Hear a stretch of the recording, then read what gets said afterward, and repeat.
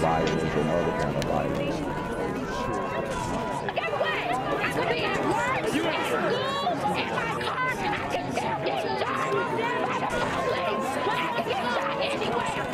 So it is what it is.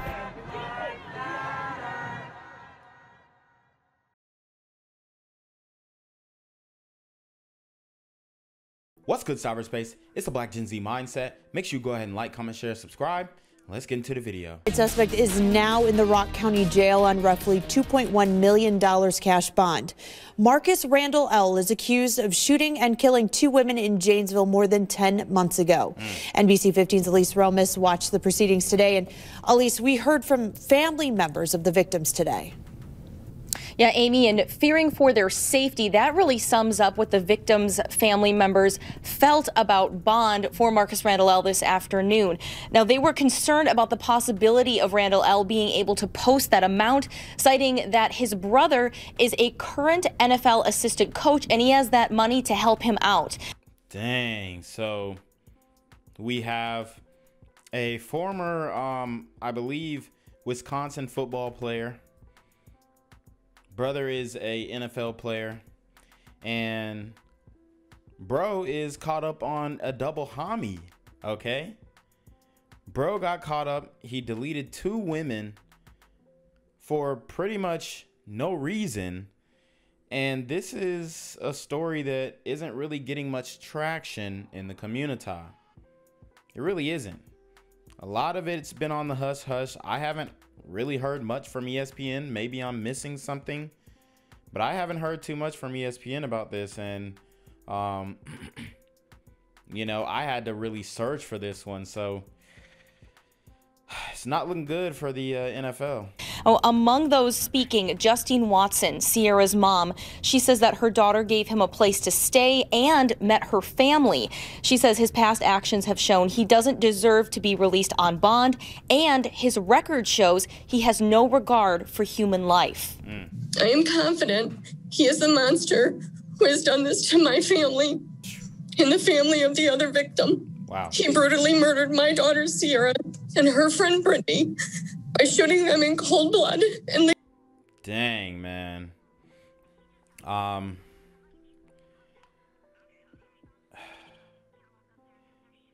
lot of sisters have experienced this, okay? I'm speaking to the brothers. A lot of brothers are crashing out, guys. Crashing out completely.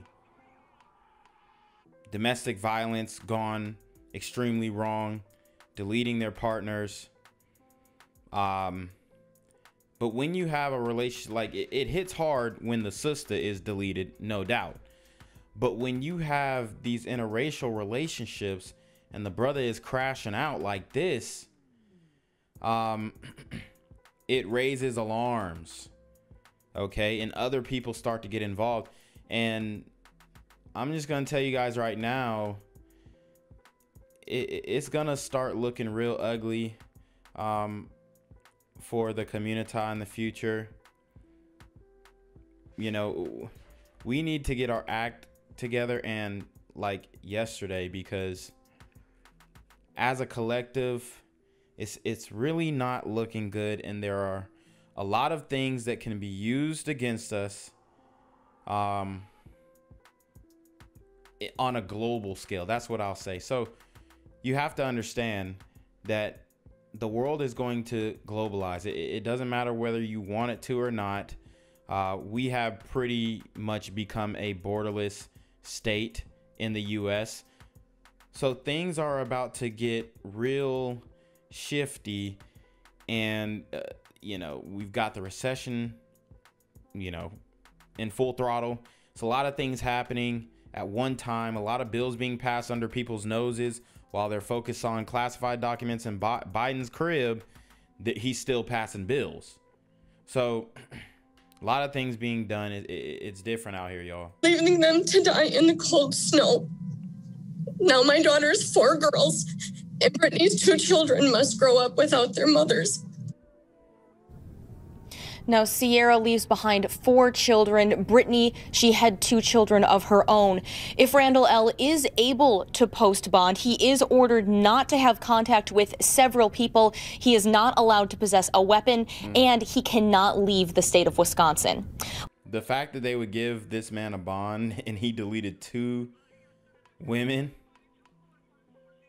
is different. Live in the newsroom tonight, Odysse Romas, NBC 15 News. Elise, thank you. Now, let's just go over the background of this case. Investigators say 30-year-old Seaira Winchester and 27-year-old Brittany McAdory were last seen alive going to a TA Express gas station around 2 in the morning on February 10th. Investigators believe they planned to meet Randle L. A little more than an hour later, a passing motorist spotted the victims lying in the road with multiple gunshot wounds just a couple hundred feet away.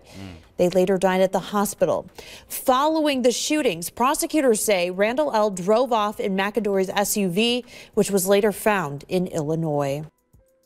Side trial in the shooting deaths of 2 women in Janesville begins today. Marcus Randle L. is facing charges of shooting and killing Seaira Winchester and Brittany McAdory. Randle L. played football at the University of Wisconsin from 2004 to 2007. NBC 15's Marcus Arsvold recaps the first day in Rock County Court. Prosecution and defense gave their opening statements in court. Then the prosecution called their first witnesses throughout the afternoon. Remember, it's the prosecution's job to prove Marcus Randle killed the 2 victims beyond reasonable doubt. Janesville taxi driver Michelle Edwards Horton testified. She discovered the 2 victims on the ground in the snow at 3 a.m. while she was driving a passenger. Wow. So this is getting wild, guys. I mean, this dude left all types of evidence behind, all types of witnesses, even though he deleted them because he thought that they were witnesses to his shenanigans. It's just all bad. She gave emotional testimony, and the defense played audio from her 911 call. Just 2 girls playing here. I didn't know the situation. I just thought somebody had got in a fight. Maybe one got knocked out. I didn't realize until Bree opened up her mouth, and then I seen the whole, just put 2 and 2 together. They shot. Randle L.'s defense questioned her. They asked if there's any way she could have told how the victims arrived at Midvale and Deerfield Drive. Edward Norton says she could not tell. The prosecution also called other witnesses to the stand who live near Midvale and Deerfield in an apartment complex. They say they heard 3 loud bangs the night in question. Dang. Prosecutors will continue questioning witnesses and bringing them to the stand at 8:30 a.m. Wednesday. For now, in Janesville, Marcus Arsvold, NBC 15 News. Week 1 of the Rock County double homicide trial wrapped up this afternoon. Former UW-Madison football player Marcus Randle L. is facing 2 counts of first-degree homicide in the deaths of Seaira Winchester and Brittany McAdory. In February of 2020, NBC 15's Marcus Arsvold was inside the Rock County Courthouse in Janesville with a recap from today's proceedings. Friends of Randle L. and Winchester testified in court about the relationship between the victim and the defendant. One of Randle L.'s friends, Shannon Wingate, testified that she knew he was a drug dealer and that he sold weed, pills, and cocaine. Damn. Hey, man, he was the plug, but he didn't have enough to make bail, man. Sheesh. She also testified that she heard him say he believed Winchester was working as an informant for the police trying to set him up. Brandon Tobias, another friend, also testified as a friend of Randle L. and Winchester. Tobias testified that he'd seen the 2 argue, but then gave conflicting answers and said he did not know about Winchester working with Randle L. So he was called to testify and he gave conflicting statements. What do we call that, community? Are we saying that he was snitching on this case? I'm interested to know. There's been a suggestion in this trial that Miss Winchester worked for Mr. Randle L. Did you know that to be true? No. Did you know it to be true that Ms. Winchester was selling yoppers or any other kind of dope for Mr. Randle L? No. Other testimony came from employees at TA Travel Center in Janesville.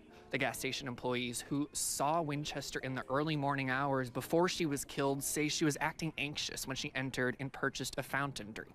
The prosecution says they've got about 10 witnesses left to testify. Then it'll be the defense's turn to call their witnesses. Court is set to resume Monday at 8:30 a.m. In Janesville, Marcus Arsvold, NBC 15 News. Yo, what's good, BGZM News 17 family? I'm at the corner of Jesse Jackson and Marcus Garvey, and I got some bad news for you. As you can see, I lost my job. I'm out here living in cardboard boxes outside of boarded up vacant homes. YouTube said I'm done getting money out here in these streets. They even took my funky ass suit. So anything right now would help. So go ahead and hit that Cash App, hit that PayPal, hit that GoFundMe. Hell, cop the merch. Or if you want to make the long-term commitment to the Jinquavius Jackson Fund, join the Patreon so that I can continue to put out top-notch content each and every day. Also, check out the Rumble, where there is absolutely no censorship. Link in the description box below. Hey, yo, ain't that nigga Jinquavius? Yo, I recognize. No, that's not me no more. Hey, yo, run your pocket. Y'all tell me what they say. Do the opposite of Antonio Brown and take What all your more do you want from me?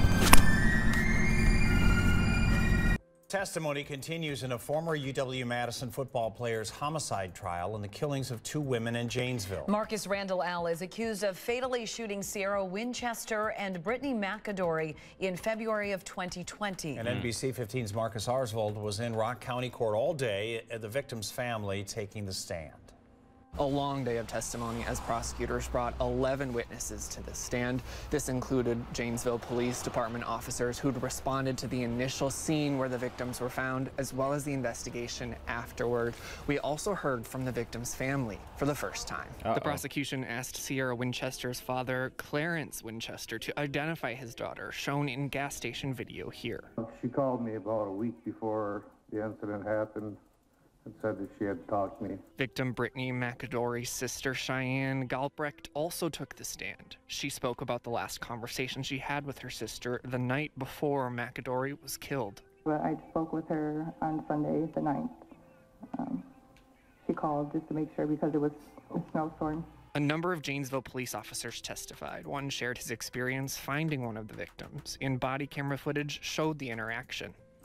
So bro deleted both of them based off of the suspicion that they were working with police officers as informants, and I don't think they were. Honestly, I don't think they had a case before he deleted them. You know, and maybe he was heavily using the dope that he was selling, and that could have influenced his decision, but looks like my man went on some type of trip and thought it up in his mind that, hey, she's ratting on me with no evidence. And man, it's ridiculous. I tried to ask her what happened. She had a lot of blood on her face. She tried to, tried to tell me what happened. She was making like a grunting noise as if you would have gotten hurt.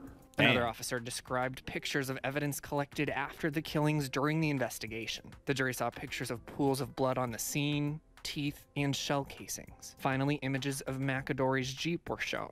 The SUV was found in Illinois, and investigators say someone tried to burn it from the inside. An Illinois snowplow driver testified he'd picked up Randle L. after he was walking on the side of a highway, stranded near a black Jeep. He says Randle L. told him he was out of gas. He took him to a gas station. He filled up a gas tank and then brought him back to that Jeep where Randle L. then left. The driver says afterward he found out Randle L. was a suspect in the double homicide.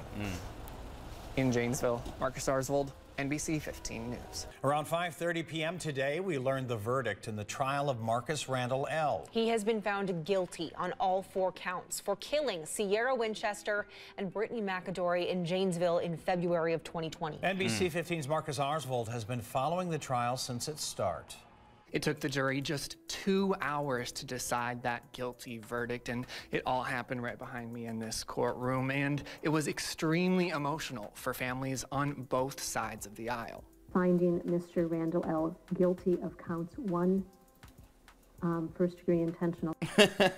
Who is he looking up to, man? This dude is insane. He's going to jail for the rest of his life over some stupid dog. This is crazy. Homicide, count 2, first-degree intentional homicide. Immediately after the verdict is read, you can see the emotions running high from Randle L's family.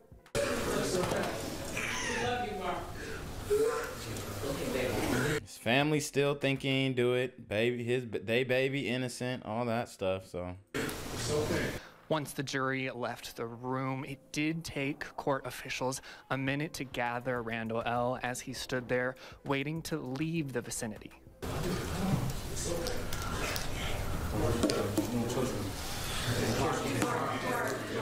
Uh-oh. He was finna get an attitude in the courtroom. They like, time to serve your time. And he's like, hey, man, don't touch me, bro. Don't touch me. The afternoon started with closing arguments from the defense and the prosecution. What does common sense tell you? Common sense would tell you that the individual who brutally murdered cold blood Seaira and Brittany would be the one to drive away in Brittany's blood-stained Jeep.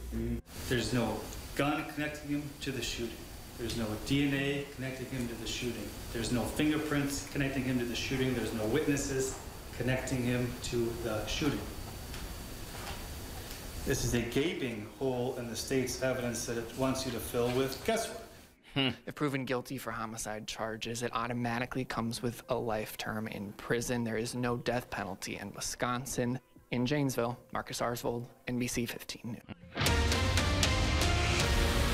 From News 3 Now, this is breaking news. We, the jury, find the defendant, Marcus Randle L., guilty of first-degree intentional homicide of Seaira Winchester as a party to a crime, as charged in count 1 of the information. We begin with breaking news from the trial of Marcus Randle L. You just saw him, head in his hands, as a jury found the former Wisconsin Badger guilty in the murders of Brittany McAdory and Seaira Winchester. Convicted on all 4 charges he faced. Our Catherine. All 4 charges, capital murder. That boy is going away. They threw him under the jail, man. Was it worth it, bro? And the fact that he was like his age and just crashing out like this. These super athletic gremlins are on demon time. Merck has covered this trial from day 1 and joins us live from the Rock County Courthouse. And Catherine, this happened just moments ago. Can you describe the mood inside that room? Eric, as the judge read the jury's verdict, friends and family of Marcus Randle L. held each other and cried in sorrow for their son, while friends and family of the victims in the 2020 Janesville double homicide got a sense of relief. This verdict comes after a 6-day-long jury trial. The state and defense gave its closing arguments earlier this afternoon.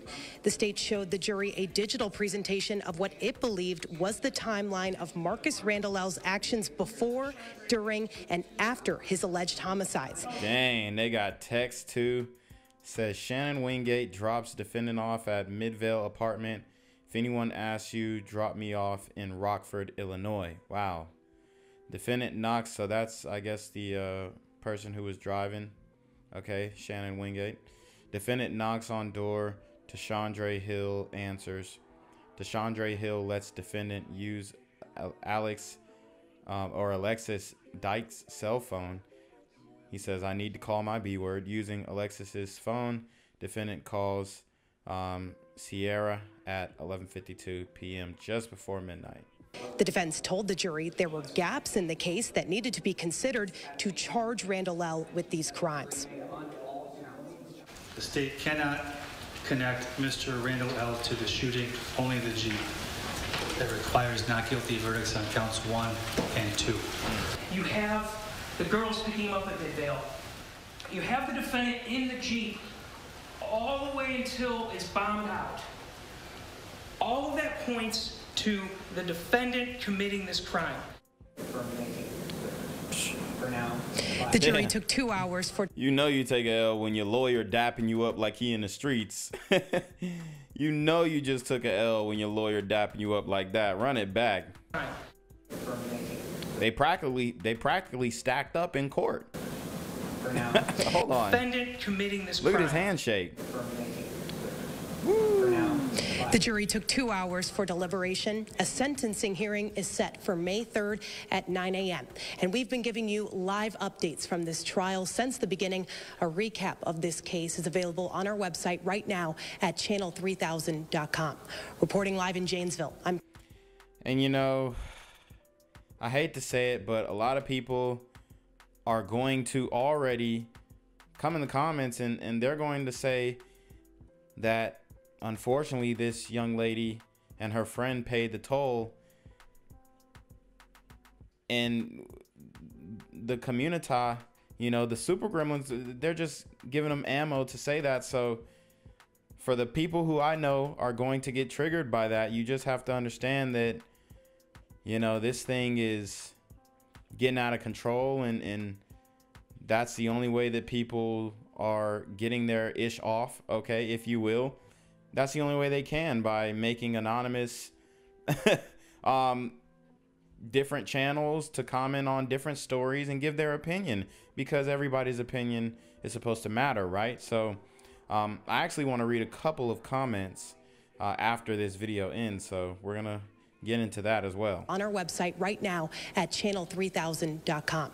Reporting live in Janesville, I'm Catherine Merck for News 3 Now. So as you guys can see, it says another hero from the National Felons League in the sports world, make millions and still can't stay out of trouble. Let's all look up to him. Wow. And then it says karma, back when they lived in Harvey, Illinois, 153 Lexington Street. He sold me a fake sack of weed when we were kids. Went from selling fake weed and graduated to double homicide. These super gremlins are on demon time. Gang violence and other kind of violence.